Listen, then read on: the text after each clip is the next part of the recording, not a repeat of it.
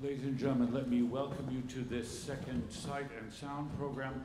It is my pleasure to introduce Carmen Bambach, who is the curator and the scholar of this spectacular Michelangelo show.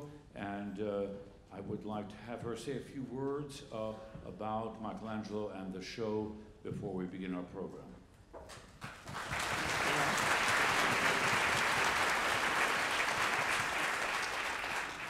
It's so nice to see another packed house at the fourth sold-out event attached to the Michelangelo show.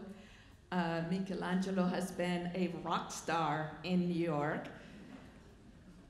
There are only today until 9 o'clock and Monday until 9 o'clock before this exhibition vanishes. It is not traveling anywhere else. The works are much too fragile for that.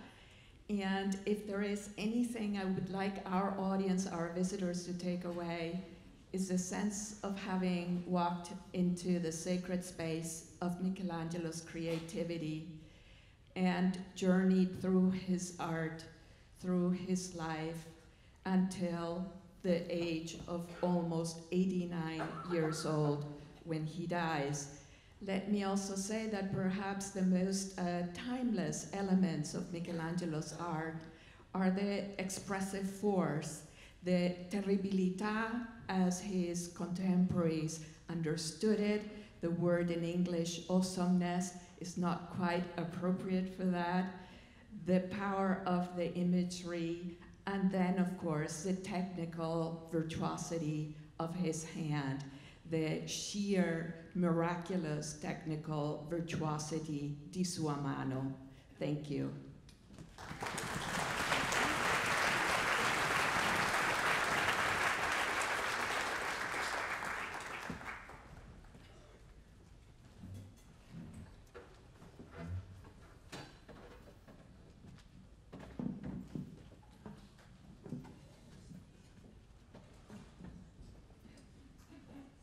So the idea that Michelangelo was a rock star in New York is a useful way to begin, because he was a rock star from his own lifetime and without interruption since his death in 1564. This is an unusual Sight and Sound program, because the work we're going to play is not from the same time period as Michelangelo. We usually have synchronous examples where the art and the music comes from the same historical moment. This is not the case. So the interesting question is, why at the end of his life, as a very sick man, did Dmitri Shostakovich choose to set 11 poems by Michelangelo? What was it about Michelangelo? And what can we learn about drawing and music and language?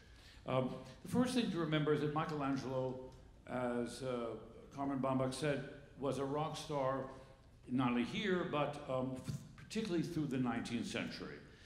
If you read the composer Robert Schumann's day books, you'll discover that he speculated on how musicians and artists lined up as similar. And he was one of many who made the following comparison. If Michelangelo had two rivals, Leonardo older and Raphael younger, the comparison, leave Leonardo to the side, for the 19th century came between Michelangelo and Raphael. Michelangelo was seen as a kind of prototype romantic painter and artist, interested in the vigorous, free, dramatic sense of form, and Raphael was a kind of purist cultivator of beauty. Very similar to a comparison between the sublime, the 18th century, so we have the sublime as being almost violent and breaking decorum, and the beautiful being contained by a kind of formal, crystalline technique. So Raphael on the one side, Michelangelo on the other. And they put Mozart with Raphael and Beethoven with Michelangelo. Just as Raphael had been put with Petrarch and Michelangelo with Dante, who appears in our music today.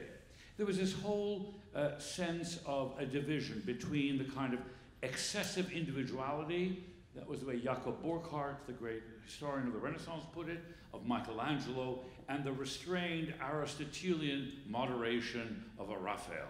That was the moderate, temperate, completely controlled beauty of Raphael, as opposed to the explosive, almost sensuous character of Michelangelo. And this was certainly part of the way in which the German historian Hermann Grimm, whose parents, father and uncle were of the Grimm fairy tales, one of the founders of German Romanticism, one of the first great art historians, and wrote a biography of Michelangelo. So this notion of his audacity, of the terribilità, the sort of angry image of a free artist, the closest comparison was, of course, Beethoven. Now, this notion of a kind of artist that is somehow in conflict with decorum and steps out of the bounds of normal behavior, this image also made him a canon of cultivated taste. And when the October Revolution, when the Soviet Revolution took place, people asked the question, what did the Soviets think about culture? What did Lenin and Lunacharsky, his first Secretary of Culture, Commissar of Culture, what did they, in the new Soviet state, for the proletariat and the working masses, what did they want? Well, the surprising thing is they were themselves very much possessors of conventional 19th century cultivated education. So classical music, Beethoven, Bach, Handel, Mozart, that was something that every worker should learn to love. And the parallel in literature, Shakespeare, the great classic Russian novelists, and in art, it was a kind of small number of great artists of the past, Leonardo, Michelangelo, Rembrandt. And Michelangelo was actually put into a kind of education agenda for the new world of the Soviet space, in which this was kind of a patrimony that should be handed down to the new society. And we think of these cultures often now as elitist in some bad way. But we forget that the communists and socialists believed it was not elitist. It was universal, the way communism should be universal. It was about an achievement of the human being that should be shared irrespective of class and nationality. In 1964, a Russian book came out on Michelangelo. And it was actually that Shostakovich looked at this book. It was a life of Michelangelo, and he got intrigued with it. He was attracted first, I think, by the visual, and then by the poetry. And interestingly, Michelangelo was also a political exile in Rome from Florence. Not as embittered a political exile, let's say, as Dante had been, but the question of exile was on Shostakovich's minds, and the whole issue of what it meant to be in exile. So Dante, for example, people argue his exile from Florence and the fact that he was no longer a politician in Florence gave him the opportunity to become the greatest poet, some think, of all time. Exile and political participation, exile and artistic participation. Why was it on Shostakovich's mind? Because Shostakovich lived a very complex life as an artist, an inner life and an external life under a tyranny. He was denounced twice by Stalin, once in 1936 and once in 1948. And the idea of what it meant to be a free artist was very much on his mind. In addition, he was honored by the state. He was almost an official artist at this point of his life.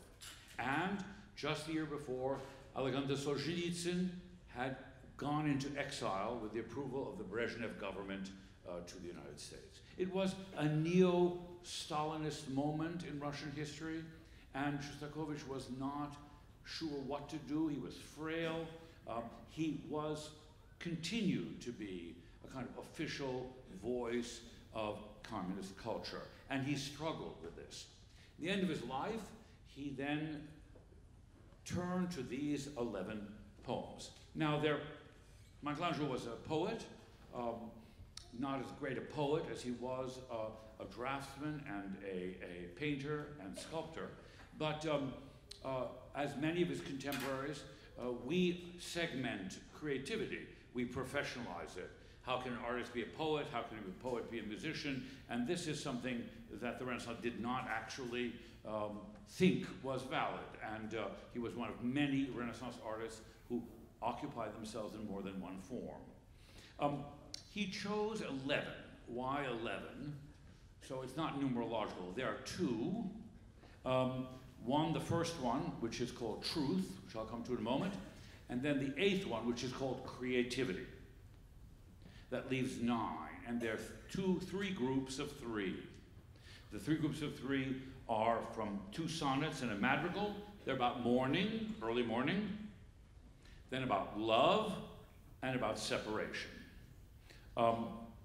Then there's one around the political aspect. There's anger, Dante, and To the Exile.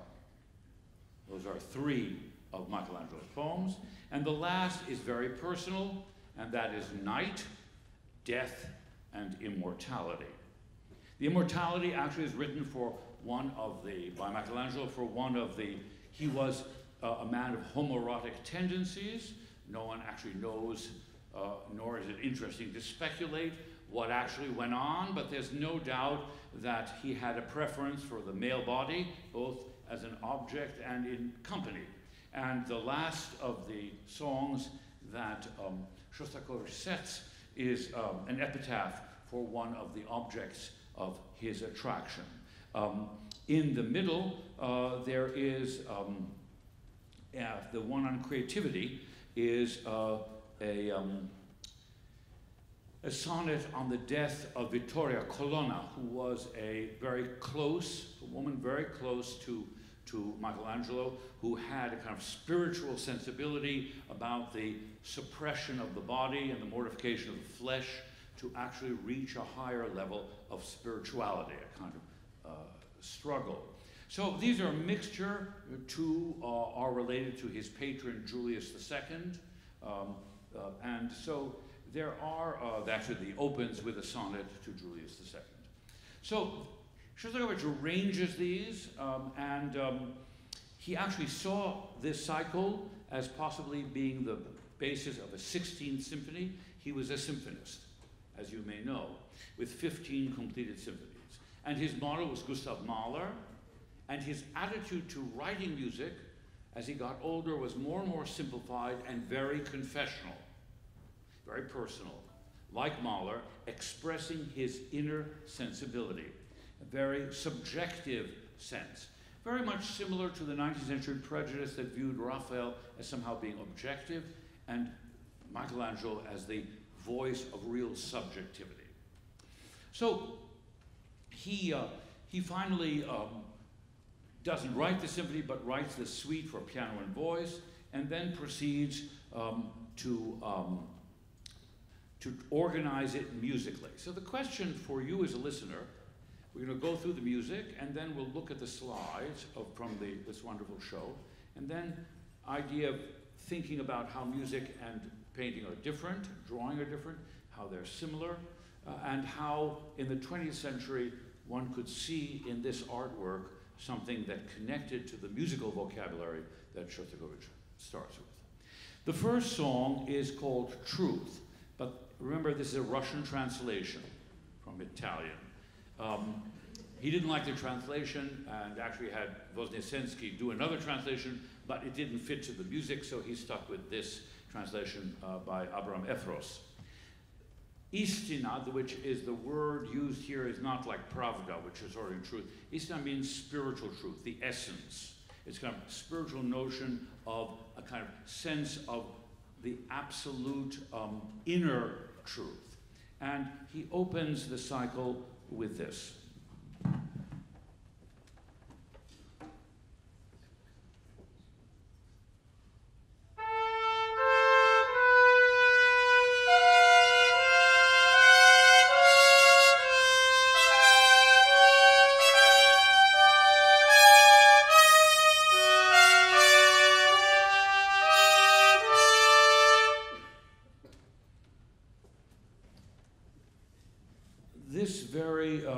martial, almost dramatic opening, lest you think that this is going to be a cheery 40 minutes. When you get to the 10th song, it reappears in the song on the poem on death.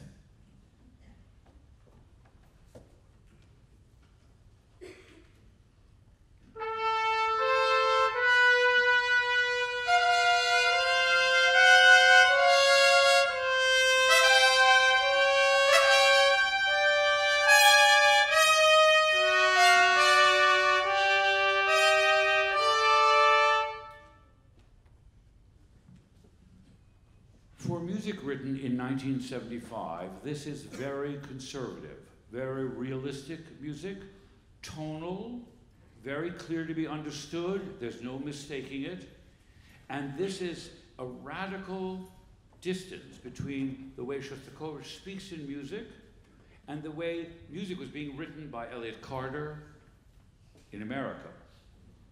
Right at the brink of the decline of modernism and the resurgence of kind of romantic and minimal musical vocabulary.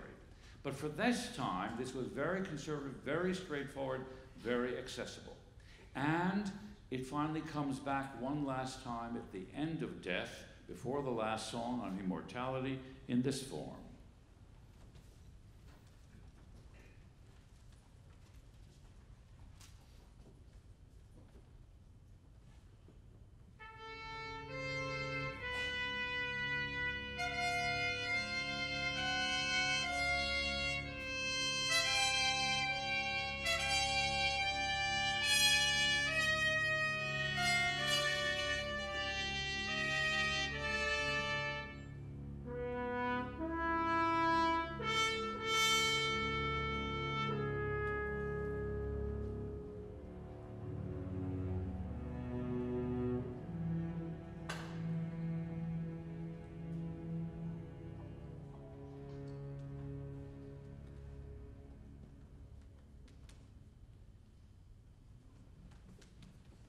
Nothing could be simpler than the tail with the horn from the theme, finally landing with a pedal, a constant note on the bottom, a C sharp, landing finally in a single unison note.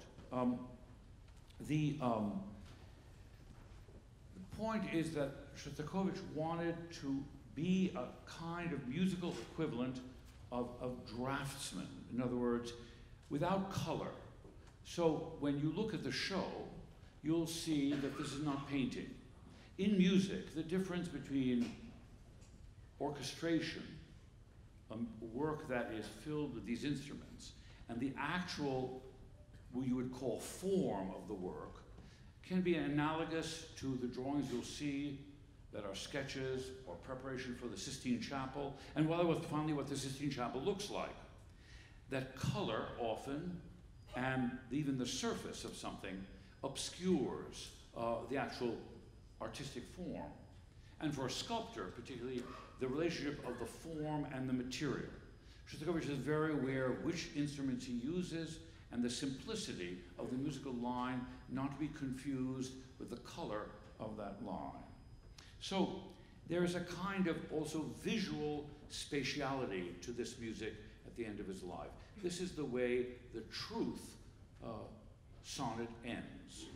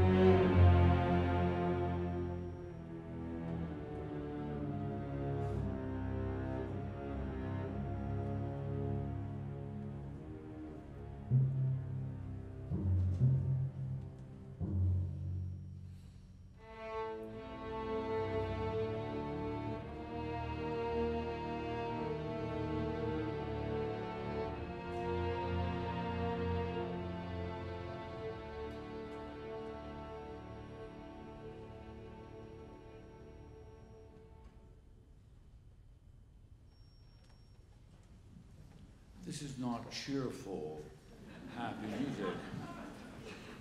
But as some of our major politicians know, the truth is not happy. And so there is the confrontation with the spiritual essence of life is a struggle. And that struggle is connected to creativity, the role of the artist, truth and creativity.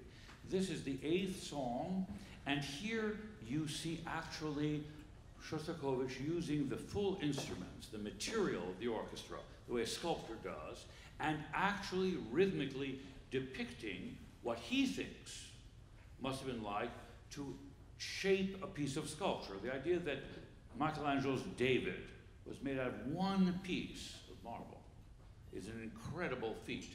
So, how does Shostakovich show, and you can hear the flying chips of stone as the physical labor of the sculptor proceeds.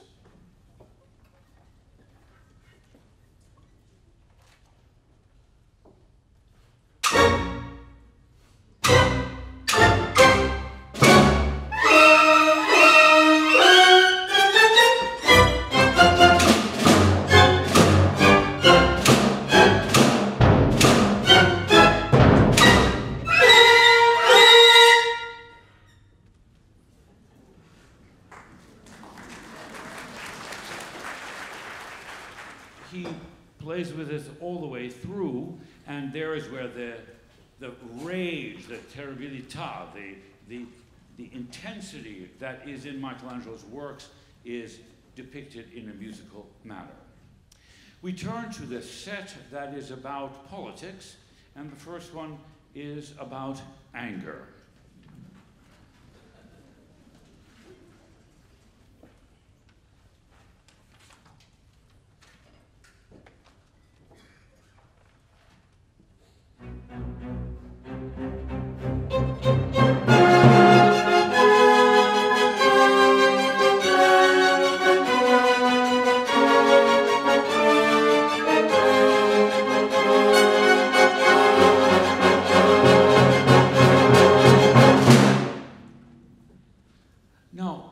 Shostakovich had many reasons to be angry, not the least of which was his relationship to political power, more so than Michelangelo. And in the age of censorship, music is the most favored art form. In censorship, the censors of literature and painting have some vague idea of what they're looking at or reading. But censors are by and large stupid. You've never met a very brilliant censor. Only to, even in the Russian 19th century, when the bureaucracy was populated by not very hardworking members of a gentry class, the top run of them were not actually censors. Musicians get away with more, and so the anger against the condition of life is reflected here in a version which you just heard at the end of the song, where you'll notice that the notes, the pitches, move ahead of the rhythm in a kind of cross way where this sort of conflict of emotion that is anger is depicted musically.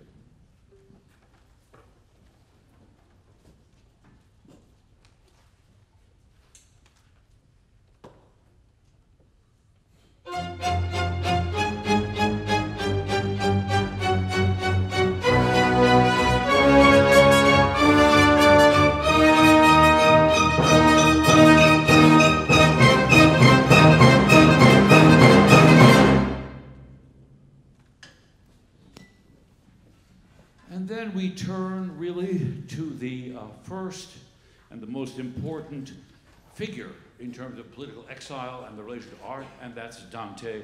And this is the depiction of the figure of Dante.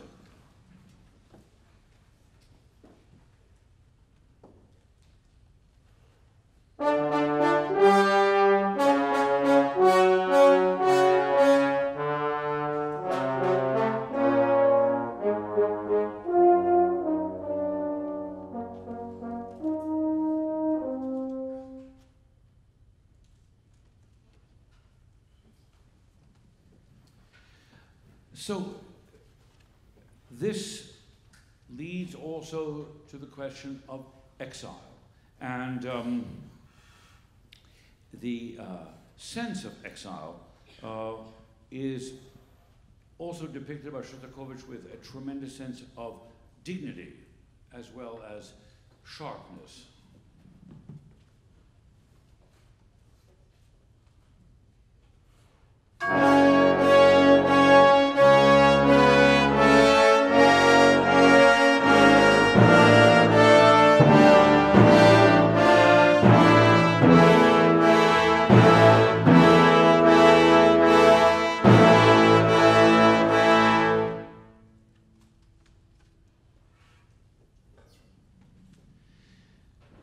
But the truth is that there is an inherent sadness in the condition. And of course, Shostakovich is working through Michelangelo's poetry, looking at the poetry in the context of this biography and his own access, as many people had, to reproductions of Michelangelo's work.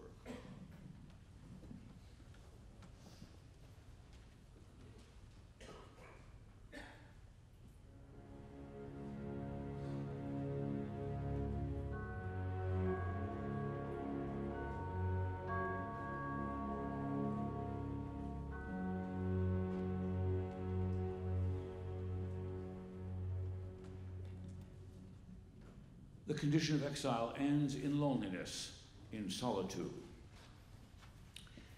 The second group is the more personal, and that has to do with mourning. This is the sort of depiction of mourning.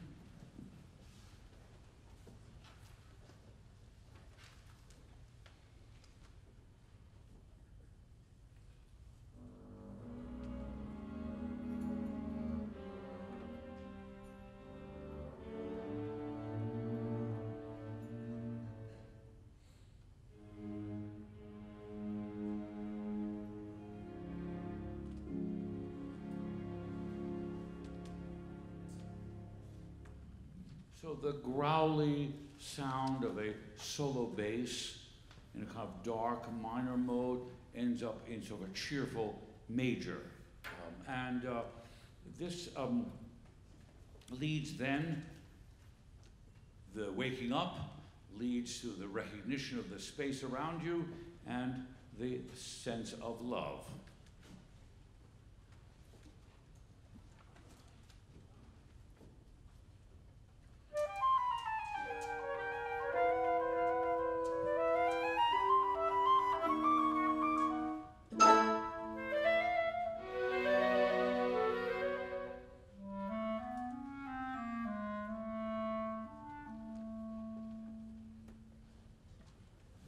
And this sense of love is very pleasant, and the poetry very pleasant.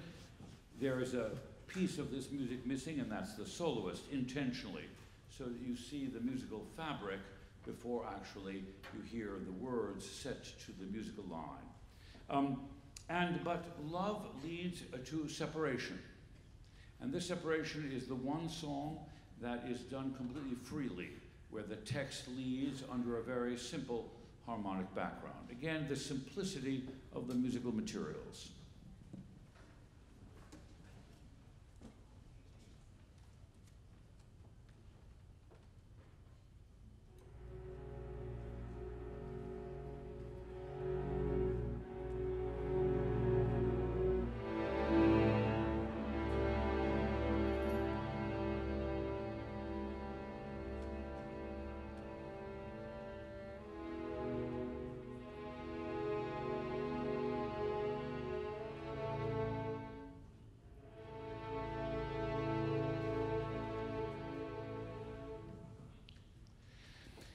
Insofar as moods are conveyed by harmony and by what we call keys, Shostakovich makes very good use of this 18th and early 19th century sensibility, that our ear moves, as you will, in this harmonic background with the changing sensibility of the text. And finally, we now come to the last grouping, the last three. After separation, we finally come to night. As morning led to love, night leads to death.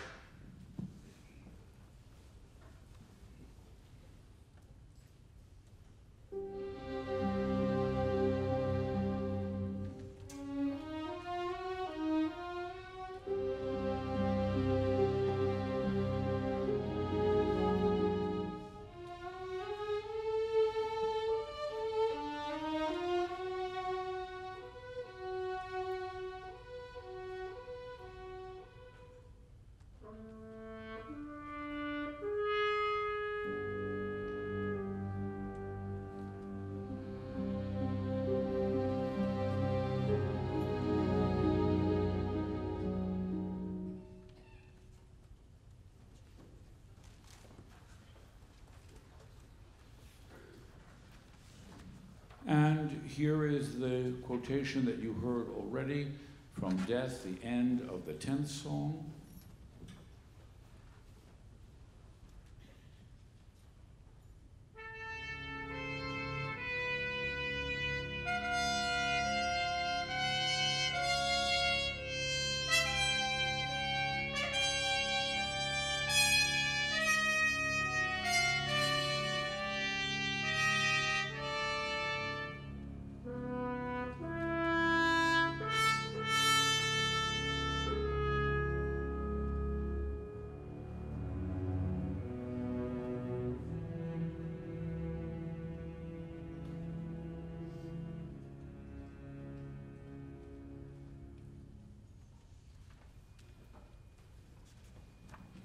And finally, Immortality. We have two excerpts from that. And this is very unusual because the opening tune is written by Dmitri Shostakovich, but he used a tune that he wrote when he was 9 years old. So, like Michelangelo, who was a prodigy as a painter, Shostakovich was a prodigy as a composer. And when facing his death and the question of his afterlife, he goes back to a song that he wrote when he was 9.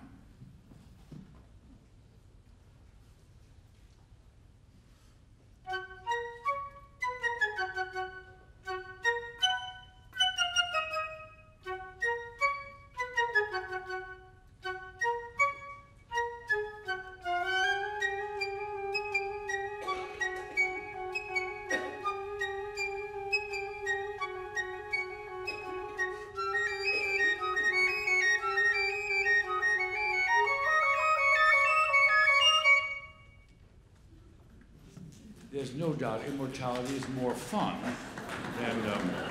than mortality. Something to look forward to. And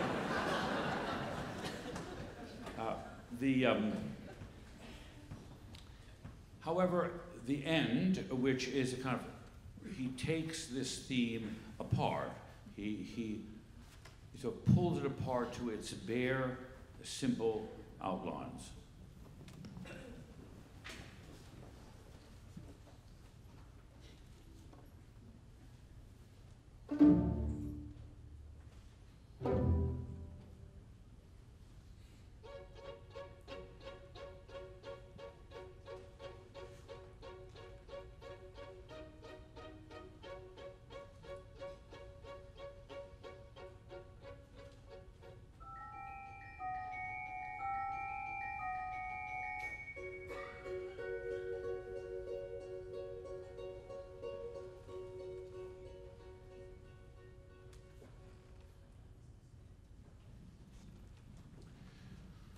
The tune is faded, the harmonic change less aggressive, and in this vibraphone, the bells, and the sort of fading out of life. This is arguably the sweetest Shostakovich's testament, his last will and testament as an artist. And the question is why he went back looking at Michelangelo, who is symbolic also of the great cultural heritage that the Soviet state that he had served wanted to integrate and disseminate to the wider population, to bridge the gulf in education and taste between the elite, the intelligentsia, and the ordinary person. He wanted to write music that would reach you without having to go to school, without having to know anything, have to go to harmony classes, to actually be able to respond to music spontaneously in the way that was simply evident in the great Renaissance painters. So our first slide is from the exhibit is that Vasari was the author of a biography of Michelangelo, but other artists. And as Carmen Bambach points out, the Viennese in the turn of the century, two of them did a fantastic study of how artists' lives are told. Artists we don't tell the life of artists the way we tell the life of our neighbor. We embellish it. There are all kinds of tropes of what makes a good artist. Undiscovered talent, early discovered talent, misunderstood talent, misfit talent. There are all kinds of sort of patterns that fit in. Vasari is the locus classicus of those kinds of things. But this is, shortly after death, this is a reflection of the enormous fame that he had in his lifetime. And these are medals that are actually struck before he dies for himself. Now imagine immortality. What would be better than having a medal struck for you? I think if we can have private rockets going into the sky, we probably can we can privatize the US Mint and have celebratory medals struck for us that are convertible currency with our pictures on it. And this is a bust also before he died, and these are portraits of the man. Now, this is more or less chronological. This is early, so the Sistine Chapels, is worked on for a long period of time. This is very early in his career. And here you see this sort of simplicity of material, both in the drawing and the tremendous design brilliance and the energy that jumps off the page and the sinuous sculptural quality of these images. You'll see some handwriting.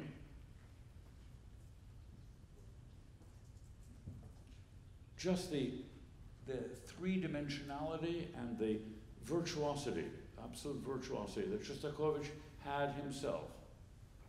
These are mostly male figures.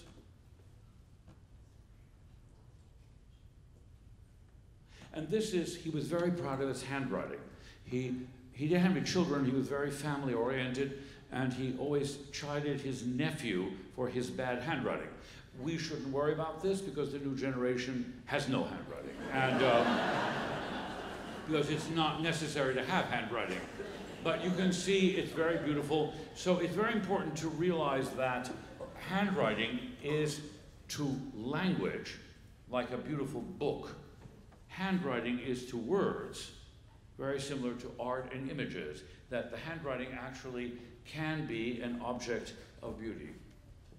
And there's a drawing on the side of it. But just the fantastic ability to evoke space and motion in the drapery. Of course, this is very famous. Someone told me that there's a film, which I've never seen, called The Agony and the Ecstasy. Is that right? Yeah. And there's some hokey, Charlton Heston, I think, plays. No worse insult was ever befell Michelangelo. But in any event, apparently there's some scene, I never have seen this, that two clouds meet, which are supposed to be these hands. Yeah. This is a Libyan Sibyl, very famous image.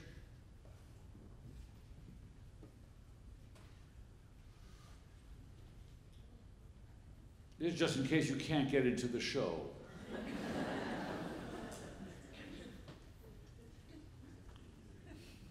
He also did completed portraits, not only sketches.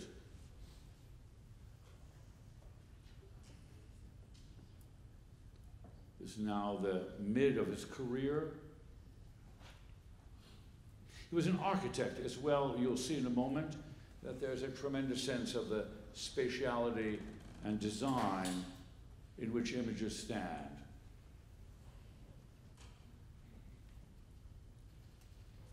There's something to a musician that would appeal, which is, first of all, in the Soviet sense, the Soviets were very ambivalent about abstraction and modernism. In fact, opposed to it. And particularly in painting, they maintained a kind of ideology which later became socialist realism, and in the novel as well. And so they were opposed to things that did not actually demonstrate some relationship of realism, some affirmation of an objective external world, as opposed to a very distorted subjective aestheticization of the external world. This is musical painting in the sense, drawing, in the sense that it's motion, the vector of motion is absolutely present.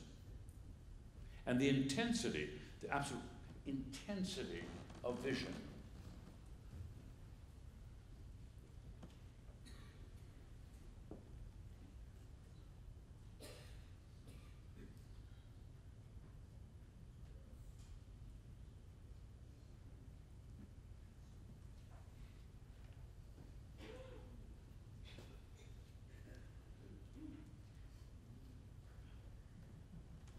Even the depiction of death, Christ after the crucifixion, it is, this is,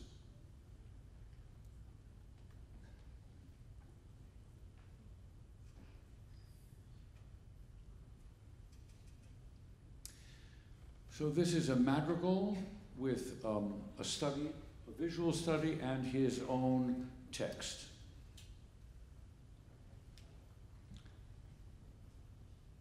The one on truth that is dedicated to Vittorio Colonna, that's a time where he writes a great deal of his poetry.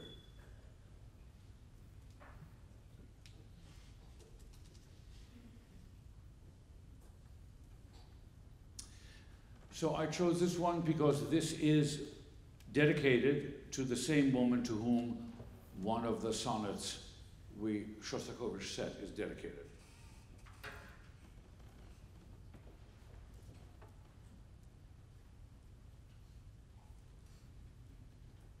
And now we're near the last phase of his career.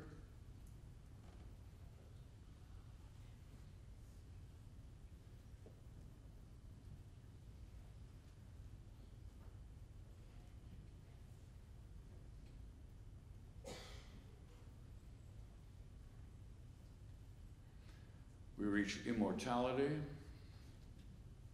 And here's some aspect of his writing and his architectural work. And there he is. Thank you very much. We'll take a short break and turn to a performance of the whole cycle. And then, if there's time, we'll entertain questions from the audience. Thank you very much.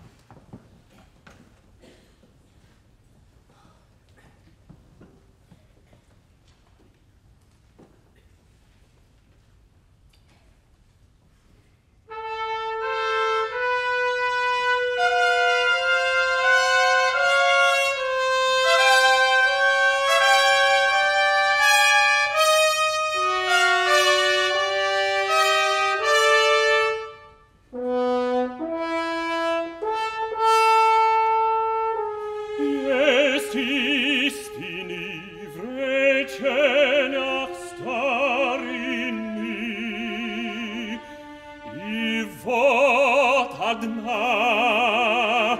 Кто может, тот не хочет.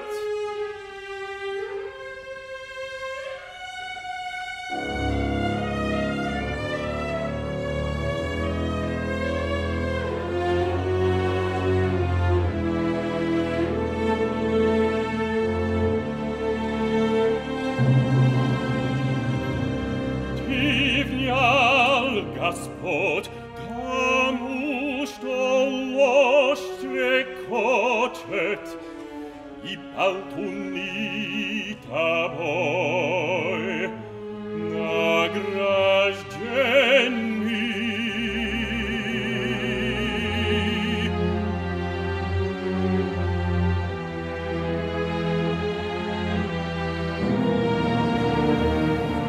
Жаль, твой слуга, мои труды даны тебе, как солнцу луч. Ход и порочить твой гнев все то, что пил мой сделать прочить, и все мои старания не нужны.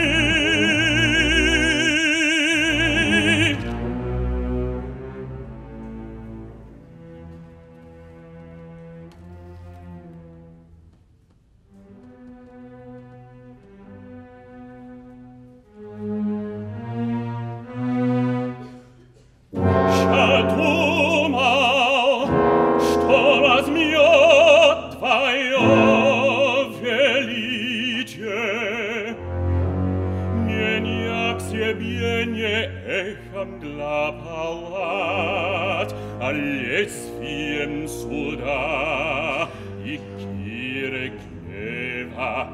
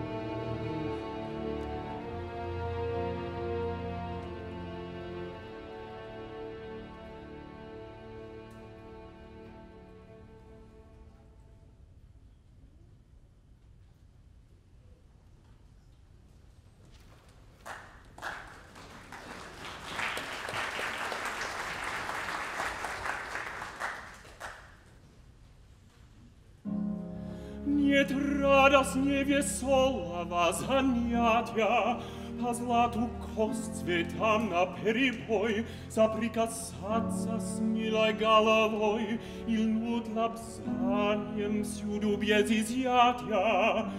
И сколько наслаждения для платья, сжимать естами, не спадать волной.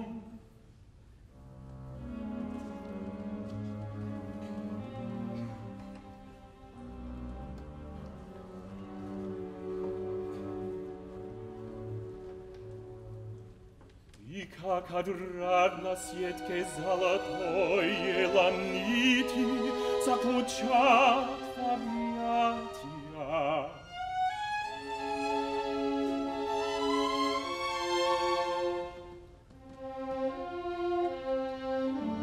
И еще нежней нарядно лентивясь блистал узорная Катится в круг пьесы молодых.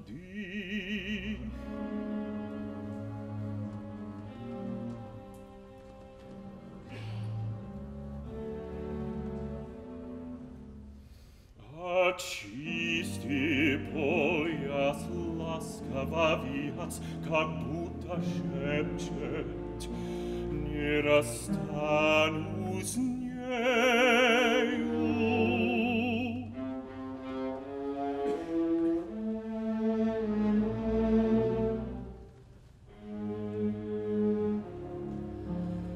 О, сколько здесь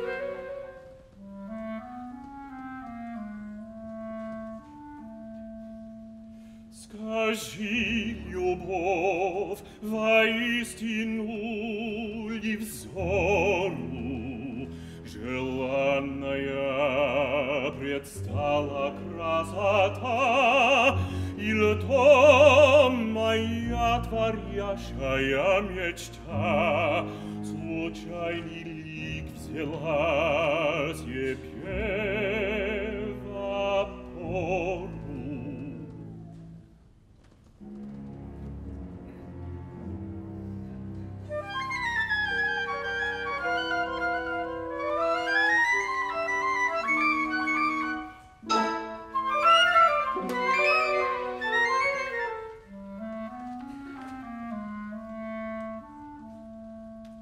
Тебе не знать, ведь с ним по уговору ты с нами не решила. Пусть усталеют каждый вздох, и залита душа огнем, не знающим отпору.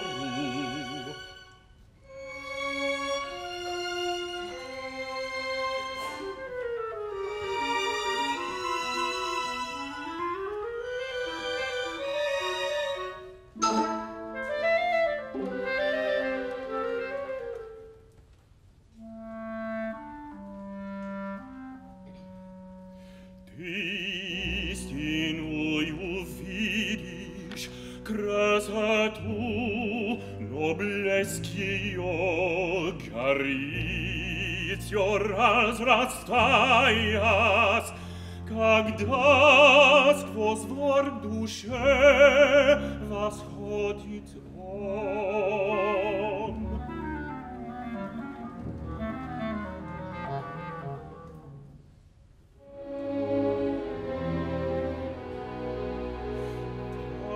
Обретает Божью чистоту, бессмертному Творцу подобляясь.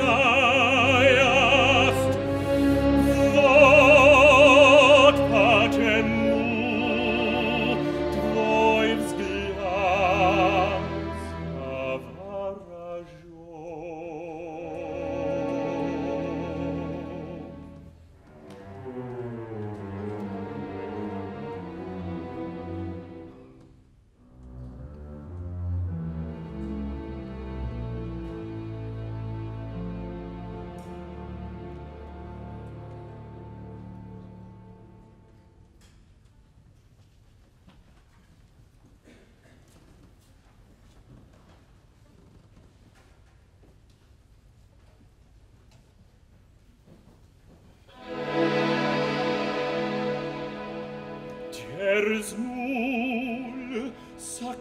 Towarzyszy mojo, существовать без вас.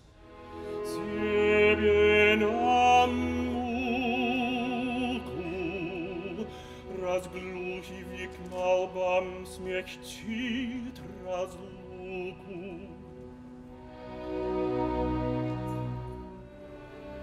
Унылым сердцем больше не таю, ни возгласов, ни вздохов, ни рыданий.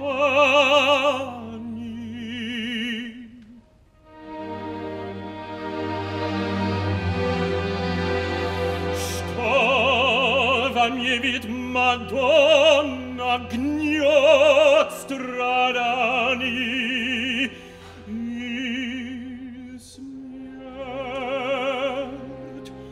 уж недалекую мою.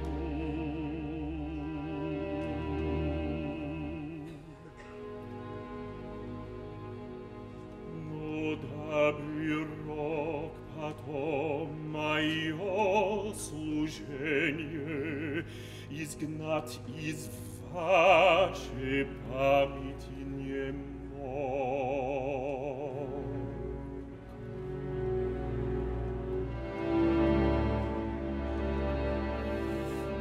Я оставляю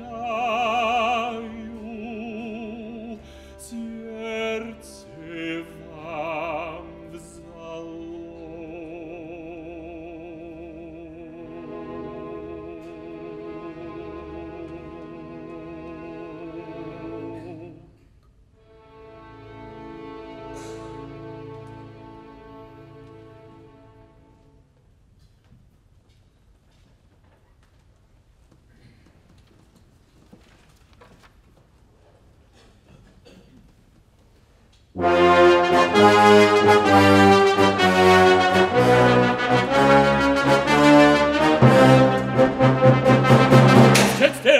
в Чашмете и шлеми, и кровь Христову продают на плес, на щите сторон, на копья крест исчез. Уста ж Христови терпеливо неми.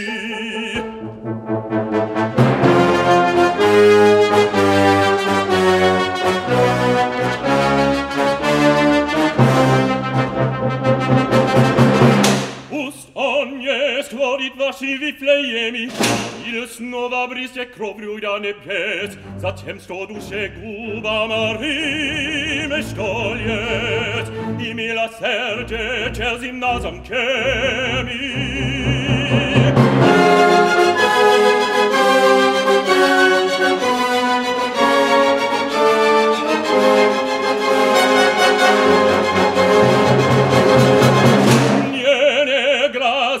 Роскошества обузи, ведь для меня давно уж нет тесть тел. Диаманти страшусь, как мавр медузи, но если бедна славой походел, какие ж нам тогда готовят пути под знаменем иным, иною дел.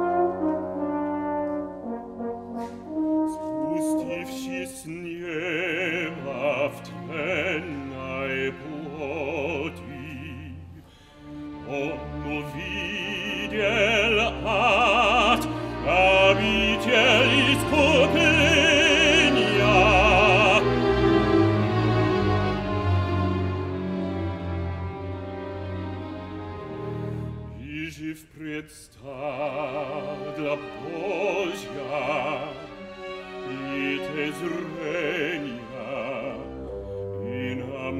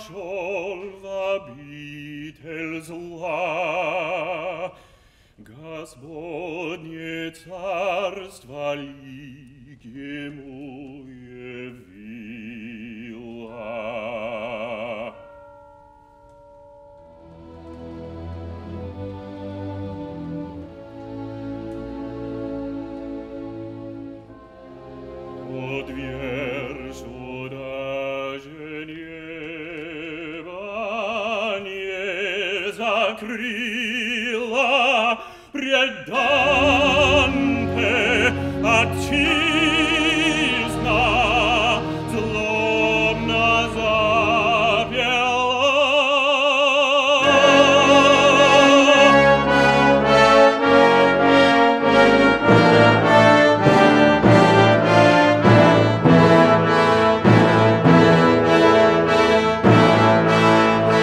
Неблагодарная, се bien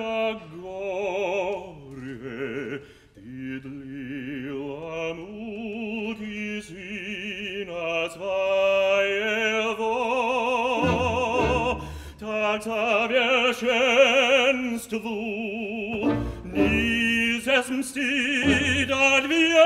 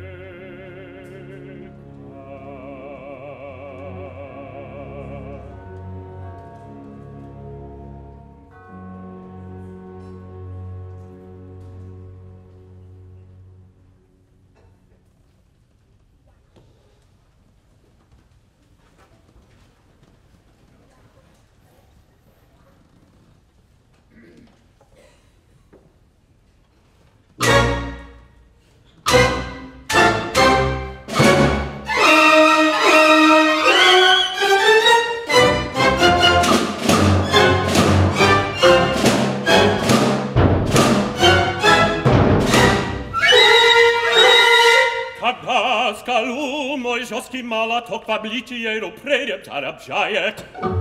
Piec mastera, который направляет его удар, он делу мне помог.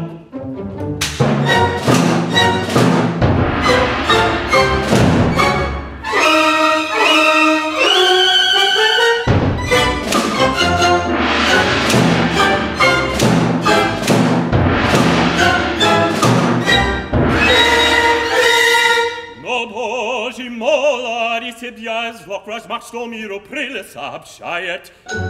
Все молоты, тот молот превещает, и дном им всем живой урок.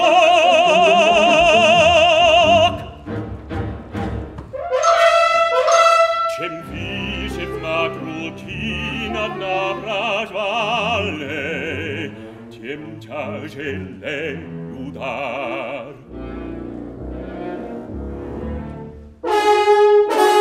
Так занесенный надо мной, он к висам поднебесным. Негливой укосне первоначальной, как устец Господень только он, не позабит ударом полябетным.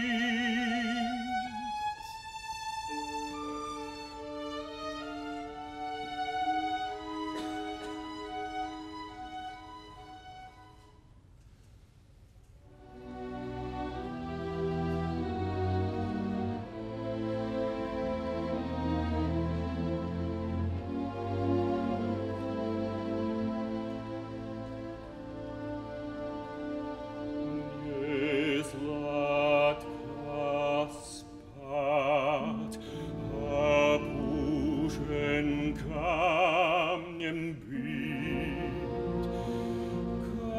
Когда кругом позор и преступление,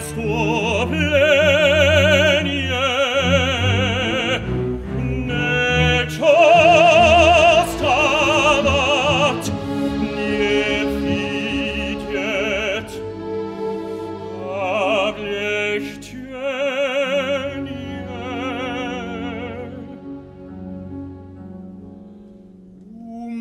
Умолкнешь, друг.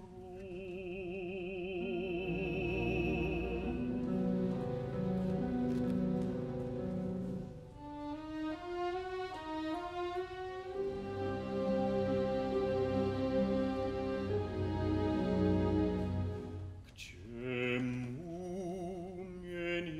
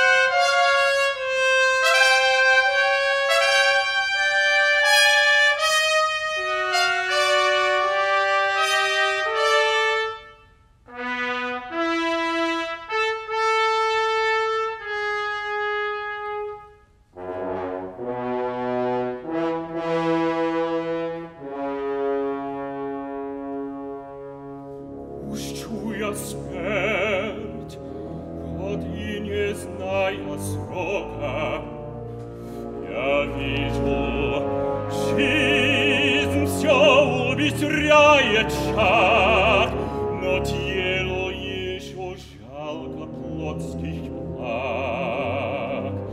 Душе же смерть желание порога.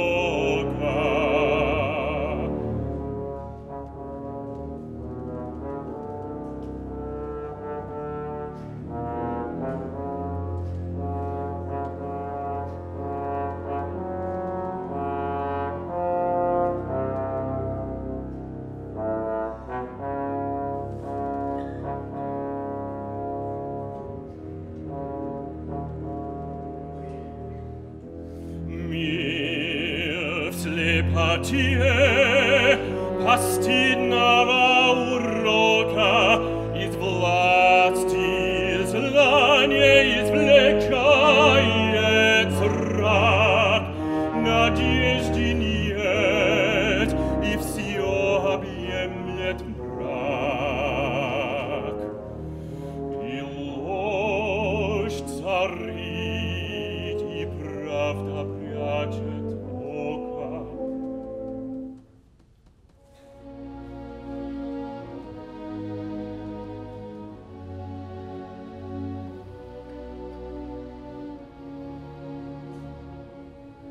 Когда ж Господь наступит то, чего ждет вернее тебе,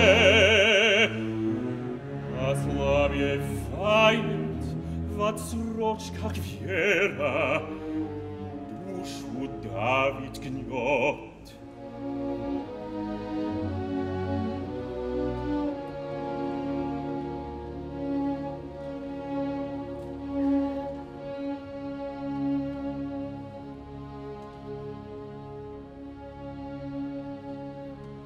Что нам свет спасения Твоего, рассмеет безрей и навсегда являет враз в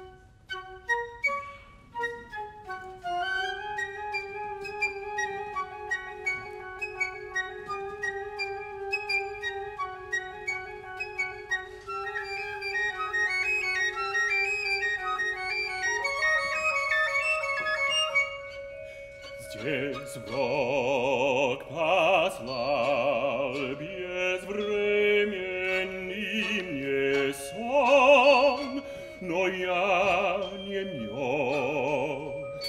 Тот и опущен землю.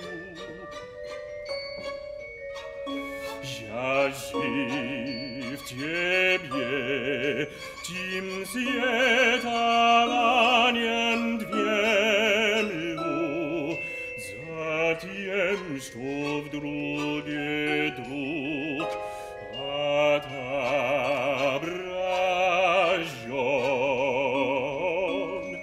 затем, что в друге друг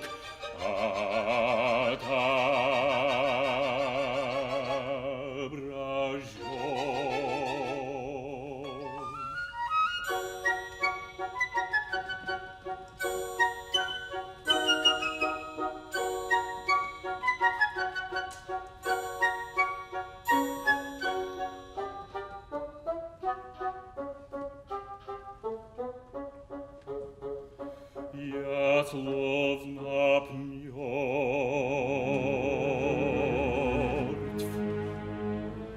он миру в утешение.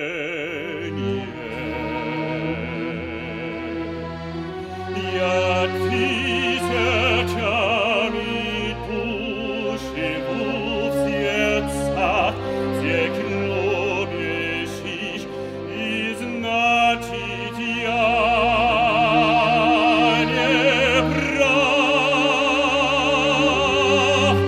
и всеядное меня не тронет тление.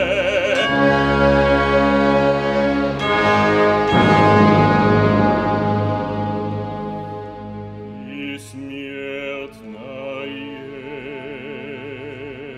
меня не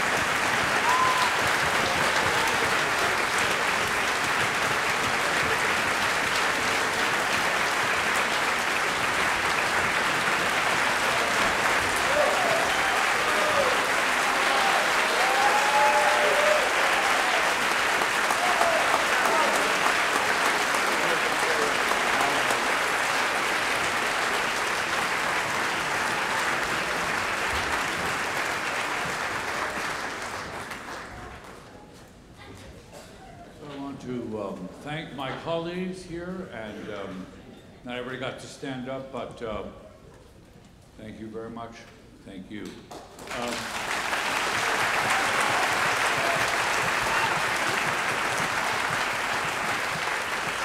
So part of the story here, actually, we turn the lights up so people can leave freely without tripping. There are opportunities you have to ask questions about not only of us, but of members of the orchestra. And so this is a chance to ask something you always wanted to ask or were afraid to of a classical musician on stage. And don't feel badly about leaving, I would too. But no, for those who, so I think, I don't think there are microphones, so maybe we can use that microphone and hand it down. So come up to the front. That's just for the live feed. Oh, that's just live, I see. So come up, because otherwise people, yes, you have a microphone, great. Anybody want to ask any questions? Otherwise we can go home early. Just one, that's good. Oh, there's, over there.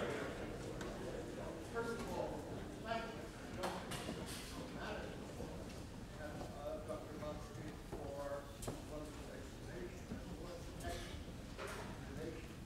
The one thing I found, even more than Mahler, even more than Michelangelo, the sense of almost spiritual relationship with that other Russian composer who sort of transcended his time, which was Mussorgsky.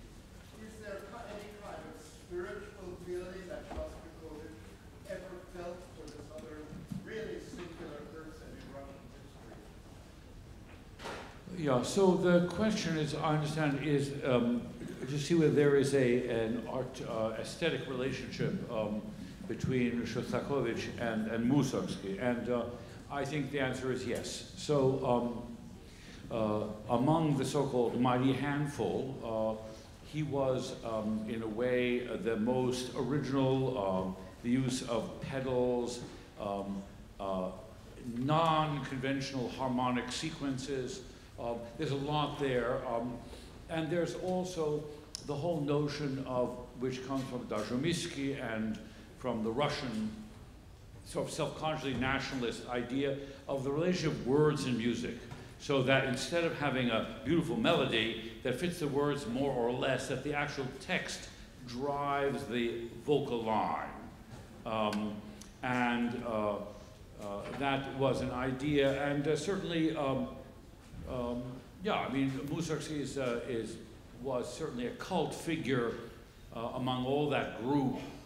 You know, people were always a little embarrassed by Tchaikovsky for no apparent reason, but who is clearly head and shoulders the greatest of that generation. He was so sentimental and personal and expressive and subjective, somehow it didn't quite sit well. And Stravinsky went the path more of Rimsky and this coloristic, more folksy stuff in his early period. So I think, yeah, Mussorgsky is a figure. And during the Soviet time, they got rid of the Rimsky-Korsakov versions of Boris and even of Night on Bald Mountain, not to Night on Bald Mountain's advantage, Pavel Lam, who did those editions, was friendly with Shostakovich. So yes, there is definitely a Mussorgsky combination. The Songs of Love and Death, he orchestrated himself, Shostakovich. So he's deeply involved in that aesthetic, kind of the spare, with a lot of open intervals, of the spare, grinding, depressing, half-drunk, end of the world, pointless and hopeless sensibility, which seems so commercially successful. So yeah, so yes, and there's a darkness, although Shostakovich was very disciplined by any reasonable comparison to Mussorgsky. Yeah. On average, what age did first, this was wonderful, thank you. On average, what age did the musicians start learning music, and how much time did they devote to it as children? So how much time they devote to what? To their music. At what age? These people on stage? The musicians. At what age did all they time. start? They're professionals. They're young professional musicians. No. As children, what age did they start? As children, what age did they start? What age did you start? Okay, let's start from before birth. Okay, 1 year. Stand up. 2 years. 3. Up, 3. 4.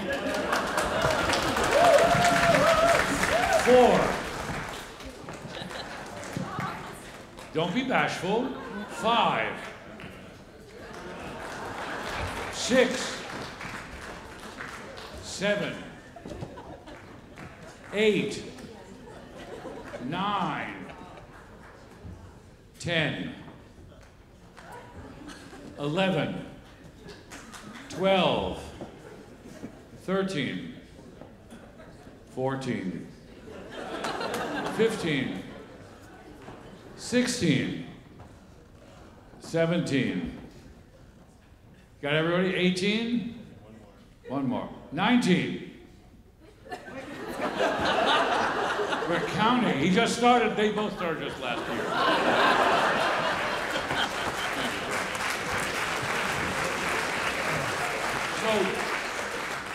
So, partly because of the nature of the instrument, right? Middle class people always thought the best instrument to start is the piano, which is a terrible mistake.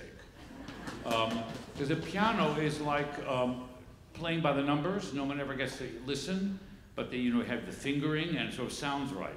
Whereas the instruments on stage here, you have to have an ear about pitch, playing in tune. So it's like singing. It's the next best thing to singing. That's the best way to start. The ultimate instrument is the voice. So you'll notice that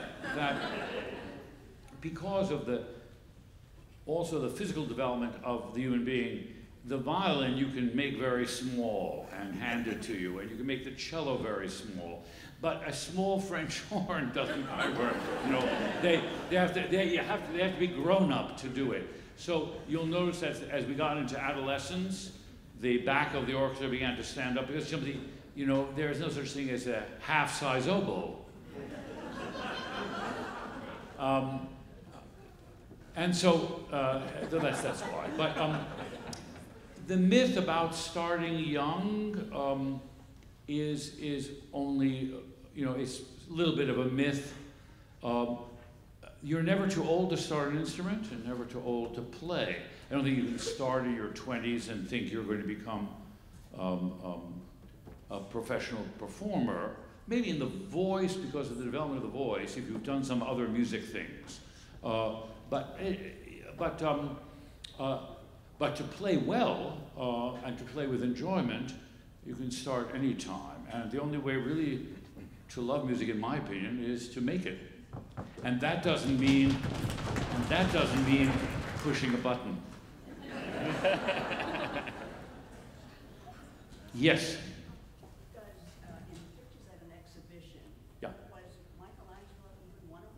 No. In the picture of the exhibit, very good question. This is very pictorial music, and the question of Mussorgsky fits in here as well, because it's by Mussorgsky. So this was an architect. What was interesting about Michelangelo is that he was an architect and a painter, Victor Hartmann, and these were the pictures that Mussorgsky saw and set to the piano in the picture of the exhibition. But there's no. It was a contemporary of his. But it's perfectly pertinent because the Russian composer of the 19th century and went into the 20th is the visual realism was very important. Tremendous amount of pictorial writing, all those tone poems about Russian mythology or poems about even landscape. There's a lot of visual painting going on. So yeah, the relation of the visual and the auditory is very important to this tradition of composers. Yeah, we'll make it the last question so we can all go home. Yeah. A historical, political comment, if I may. Shostakovich loved the Soviet Union, but he saw what happened to the Soviet Union for a variety of reasons. I know a fair amount about Shostakovich. I've never heard this piece. I've never heard of this piece. I think it's brilliant and brilliantly performed, everybody. I regard it as a secular requiem for the Soviet Union as well as for himself.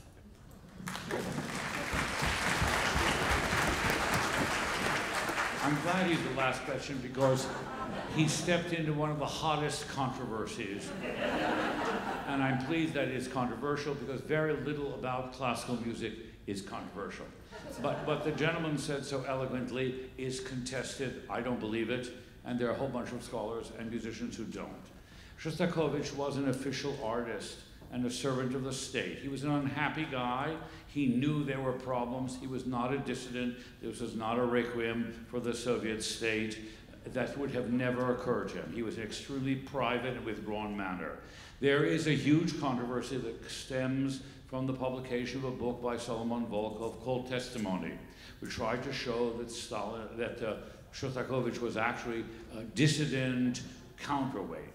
And the truth is somewhere in the middle, that music, you don't control music, that with the Fifth Symphony, after he was condemned in 36, he came back into favor. He wrote a lot of nationalistic, pro-Soviet music. Much most famous is the Seventh Symphony, written during in response to the siege of Leningrad. He was a patriot, as he should have been.